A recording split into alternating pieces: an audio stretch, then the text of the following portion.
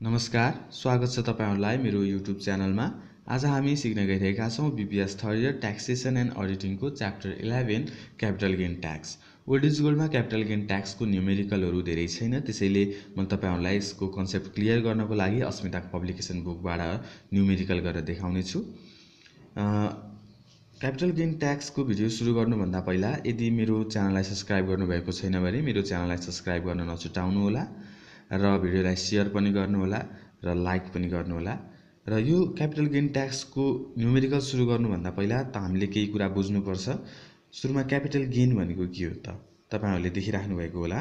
Capital gain भनेको any profit or gain हैन, यस्तो नाफा अथवा गेन हैन that arrives from the sale of non inventory assets, जुन चाहिँ नन इन्भेन्टरी एसेट्सहरु बेचेर मात्र आउँछ। नन इन्भेन्टरी एसेट्स भनेको क्यापिटल एसेट्सहरु हैन, त्यसलाई हामी के भन्छौं, क्यापिटल गेन भन्छौं।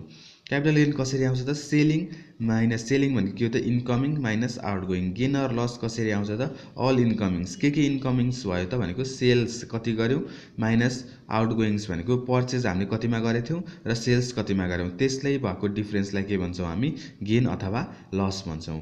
के सेल्स गर्ने त, क्यापिटल एसेट्सहरु, अरु एसेट्स हैन, क्यापिटल एसेट्सहरु हामी सेल गर्छौं। र जसै यहाँ भनेको चाहिँ एउटा लिस्टेड शेयर दिएको हुन्छ हामीलाई क्वेशनमा, अनि नन लिस्टेड शेयरहरु पनि दिएको हुन्छ हैन। जस्तै लिस्टेड शेयर इन्टिटीको, कुनै इन्टिटी भनेको कम्पनी अथवा फर्म्सहरुको चाहिँ लिस्टेड शेयर हो भने हामी कति % क्यापिटल गेन युज गर्छौं, 10% युज गर्छौं। जस्तै लिस्टेड शेयर इन्डिभिजुअलको हो भने हामी कति त 7.5% क्यापिटल गेन ट्याक्स लगाउँछौं र अन्य हो भने हामी 25% युज गर्छौं। जस्तै नन लिस्टेड शेयर इन्टिटीको हो भने 20%, नन लिस्टेड शेयर इन्डिभिजुअलको हो भने 10% क्यापिटल गेन ट्याक्स र अरुलाई चाहिँ 25% नै हुन्छ। त्यसैगरी ल्यान्ड एन्ड बिल्डिङको कुरा हुन्छ। ल्यान्ड एन्ड बिल्डिङमा चाहिँ इयरको कुरा हुन्छ। जस्तै लेस देन 5 इयर छ भने इन्टिटीलाई पनि इन्डिभिजुअललाई पनि 5% क्यापिटल गेन ट्याक्स युज हुन्छ र 5 इयर्स भन्दा बढी छ, मोर देन 5 इयर्स छ भने इन्टिटीलाई भनेको फर्म अथवा कम्पनीलाई र इन्डिभिजुअललाई पनि कति हुन्छ, 2.5 र 2.5 सेम युज हुन्छ। यो चाहिँ एकदमै ध्यान दिनुपर्ने यो चाहिँ ध्यान दिनुपर्ने एउटा रुल हो। हामीले क्वेशनहरु 2075-76 को बेसमा रहेर गर्छौं र यो रुल पनि 2075-76 कै रुल हो।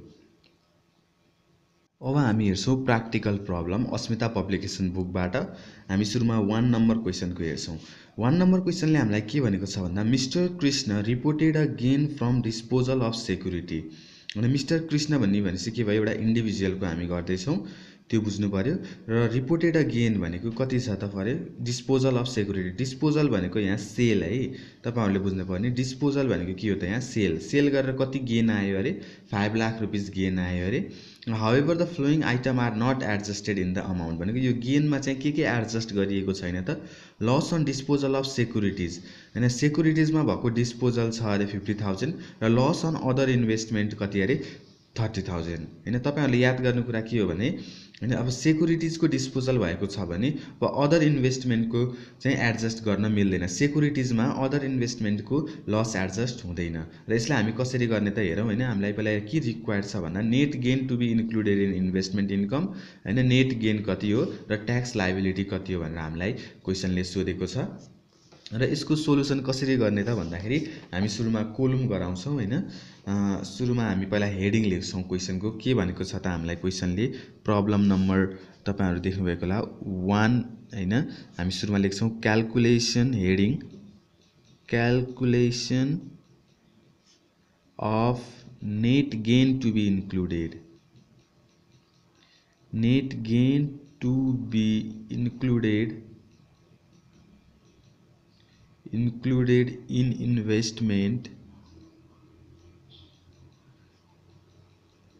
investment income। हामीलाई सुरुमा यही सोधेको छ हैन, नेट गेन कति हुन्छ त इन्भेस्टमेन्टमा भनेको छ हैन, इन्भेस्टमेन्ट इन्कममा कति नेट गेन इन्क्लुड हुन्छ भनेर हामीलाई सोधेको छ।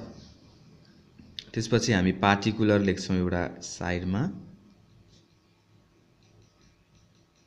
र एउटा साइडमा अमाउन्ट हुन्छ हाम्रो हैन। त्यसपछि हाम्रो सुरुमा मैले तपाईहरुलाई के भनेको थिएँ तपाईहरु हेर्न सक्नुहुन्छ गेन अर लस कसरी निकाल्ने त अल इनकमिङ्स भनेको सेल्स कति गर्यो माइनस आउटगोइङ्स कति आउटगोइङ्स भनेको पर्चेज हामीले कतिमा गरेको थियौं त्यो नै घटाउने आउटगोइङ्स भनेको पर्चेज अथवा एक्सपेन्सेसहरु हुन्छ हैन त्यसरी सुरुमा हाम्रो गेन चाहियो गेन भनेको चाहिँ gain from disposal of securities तपाईहरुले क्वेशन यहाँ हेर्नुस् के भनेको छ भन्दाखेरि gain from disposal of securities भनेको डिस्पोजल बेचेर कति आयो त 5 लाख रुपैयाँ गेन आएको छ भनेको छ भनेपछि हामीले सुरुमा के लेख्ने त गेन लेख्ने gain on disposal of security disposal of security कति छ gain on disposal of security 5 lakh रुपैयाँ भनेको थियो हैन अब गेनमा हाम्रो कति त यो गेन भनेको हाम्रो इन्कम भयो माइनस आउटगोइङ भनेको हाम्रो एक्सपेन्सेस कति छ त यहाँ क्वेशनले के भनेको छ भन्दाखेरि loss on disposal of security of last year disposal of सेक्युरिटीमा loss कति भएको थियो 50,000 अर्को के भनेको छ लस अन अदर इन्भेस्टमेन्ट यो इन्भेस्टमेन्टको कुरा चाहिँ हामीले सेक्युरिटी डिस्पोज गरेछौं भने यो अदर इन्भेस्टमेन्टको कुरा हामीले एडजस्ट गर्न मिल्दैन सेक्युरिटीमा सेक्युरिटीकै रिलेटेड कुराहरु मात्र एडजस्ट गर्न मिल्छ सेक्युरिटीमा के इन्क्लुड हुन त अदर इन्भेस्टमेन्टको लसहरु इन्क्लुड गर्न मिल्दैन त्यो चाहिँ ध्यान दिनु होला हामीलाई सेक्युरिटीजको लस कति छ त 50,000 अब हामी त्यही अमाउन्टहरु के गर्छौं घटाउँछौं लेस कति छ unrecovered loss on securities unrecovered loss on securities securities कति छ त हाम्रो 50,000 छ र कति हुन्छ हाम्रो अब यसलाई घटाउँदाखेरि 4,50,000 रुपैयाँ कति आयो त हाम्रो net gain to be included in investment net gain to be included in के त इन्भेस्टमेन्ट कति आयो 4,50,000 रुपैयाँ हाम्रो नेट गेन आयो हैन त्यसपछि हामीलाई अर्को सोधेको छ के त क्याल्कुलेसन अफ ट्याक्स लायबिलिटी फेरि हामी अर्को kolam गराउँछौं calculation of tax liability हैन calculation of tax liability निकाल्छौं अब calculation of tax liability निकाल्दा नि सुरुमा के हुन्छ त हाम्रो अब स्ल्याब वाइज जाने फर्स्टमा कति हुन्छ हाम्रो 3,50,000 फर्स्ट आर एज 3,50,000 भनेको के हो त स्ट्याट्युटरी एक्जिम्सन यसमा 1% लाग्दैन सोशल सेक्युरिटी ट्याक्स भनेर 1% लाग्दैन किनकि यो इम्प्लोयमेन्टको हैन अदर देन इम्प्लोयमेन्ट हो त्यसैले इम्प्लोयमेन्टको इन्कममा मात्र हामीले 1% ट्याक्स लगाउने हो तर यहाँ 1% लाग्दैन त्यसैले यसको कति भयो त नील हैन त्यसपछि अब 3,50,000 पछि यो 4,50,000 मा कति बच्यो त हाम्रो 1 लाख रुपैयाँ बच्यो अब ब्यालेन्स कति बच्यो त हाम्रो ब्यालेन्स रुपैयाँ 1 लाख 1 2 एट द रेट कति हुन्छ त हाम्रो 10% हुन्छ कति हुन्छ अब यहाँ 10,000 रुपैयाँ हुन्छ र ट्याक्स लायबिलिटी हाम्रो कति भयो त ट्याक्स लायबिलिटी हाम्रो कति भयो त अब 10,000 चाहिँ हाम्रो ट्याक्स लायबिलिटी भयो अब हामीले यहाँ नोट हाम्रो इम्पोर्टेन्ट नोट चाहिँ के बुझ्यौं त हामीले भन्दाखेरि loss on other investment loss on other investment cannot be adjusted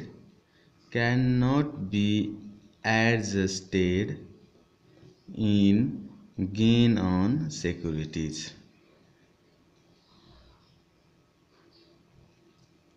यो प्र्याक्टिकल प्रब्लमले हामीलाई के सिकायो त भन्दाखेरि हाम्रो यो फर्मुला युज भयो गेन अथवा लस कसरी निकाल्ने त अल इनकमिङ्स माइनस आउटगोइङ गरेर हामी के निकाल्ने रहेछौ त गेन अथवा लस निकाल्ने रहेछौं भन्ने हामीले यो क्वेशन नम्बर 1 बाट सिक्यौं र अर्को कुरा के सिक्यौं भन्दाखेरि जस्तै सेक्युरिटीजको इन्फर्मेसन दिएको बेलामा हामीले अदर इन्भेस्टमेन्ट अन्य कुराहरुको चाहिँ लस एडजस्ट गर्न मिल्दैन जस्तै यहाँ सेक्युरिटीजको गेनहरु दिएको थियो त्यसैले हामीले सेक्युरिटीजकै लसहरु अथवा एक्सपेन्सेसहरु घटायौं हैन अदर इन्भेस्टमेन्टको एक्सपेन्सेसहरु लसहरु हामीले घटाएनौं त्यही नै हामीले आजको यो प्रब्लम 1 बाट सिक्यौं अब प्रब्लम 2 चाहिँ हामी अर्को पार्टमा छिटै नै भेट्ने छौं त्यतिबेलासम्मको लागि मेरो च्यानललाई सब्स्क्राइब गर्दै गर्नु होला र लाइक र शेयर पनि गर्नु होला मेरो भिडियोलाई थ्यांक यू